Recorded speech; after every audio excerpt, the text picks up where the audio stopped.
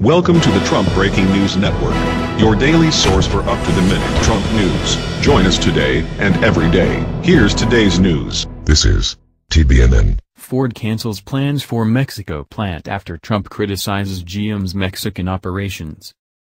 Ford has canceled its plan to build a $1.6 billion plant in Mexico, announcing the move just hours after U.S. President-elect Donald Trump took to Twitter and criticized Ford's rival General Motors for importing some of its cars made in Mexico to the U.S.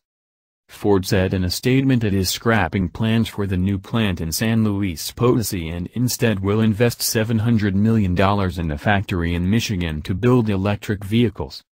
In an interview with CNN, Ford CEO Mark Fields described the decision as a vote of confidence in Trump's economic plans and stressed the company did not make its decision based on any deal with the incoming administration.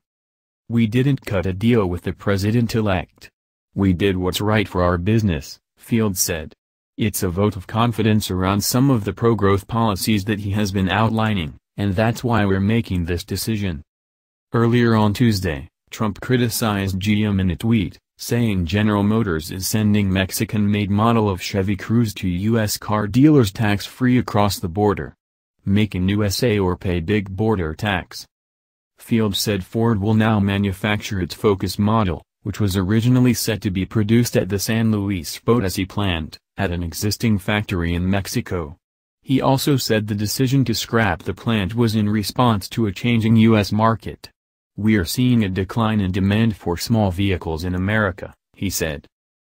Ford has been a frequent target of criticism from Trump, who repeatedly lashed out at the company on the campaign trail over its plans to build the New Mexico facility.